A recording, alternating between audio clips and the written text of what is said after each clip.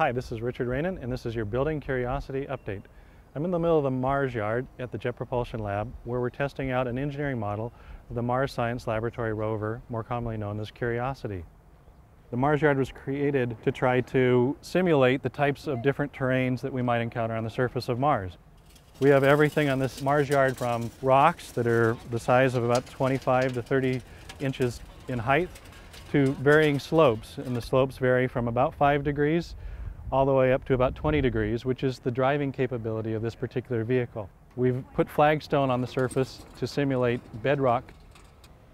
There's also loosely compacted soil. And in addition to that, we've over here created a sand pit with very non-cohesive sand, much like beach sand.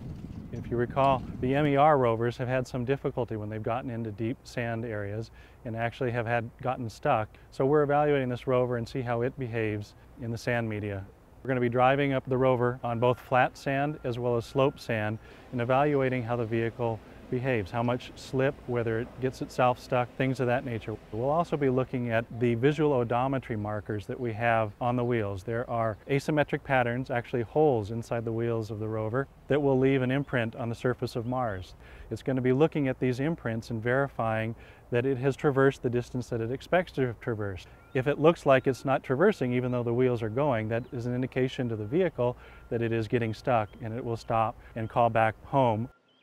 Testing with the vehicle has gone very well to date. The vehicle has matched our computer predictions in almost every way.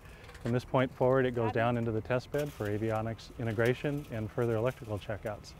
This is Richard Rainin, and this has been your Building Curiosity Update.